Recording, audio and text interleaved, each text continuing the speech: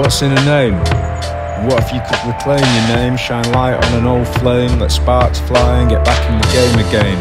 Can you even begin to pretend that old name still has the same domain? Yeah, can you branch out with a new tribe and still stick with the pack? Can we sustain the same vibe knowing we can never go back?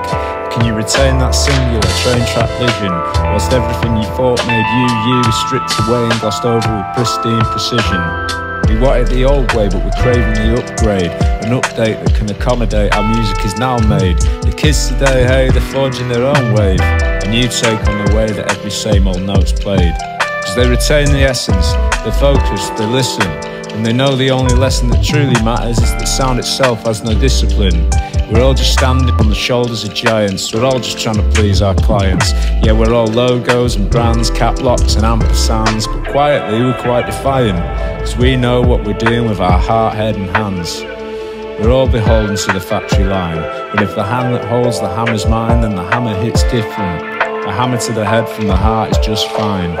You've heard it all before, yeah? But somehow this sounds better. Are you smitten? It's like a pillow being pummeled by a piston, like a panther with its pants down, purring like a kitten. White keys, black keys, red bricks. Same dog, old skin, new tricks. The sound of the click when the pedal lifts, needles drift into the red like the gift of hot licks. It sounds just the way it always did, just the way that it's supposed to. But we don't let the notion of progress become the ghost that we play host to.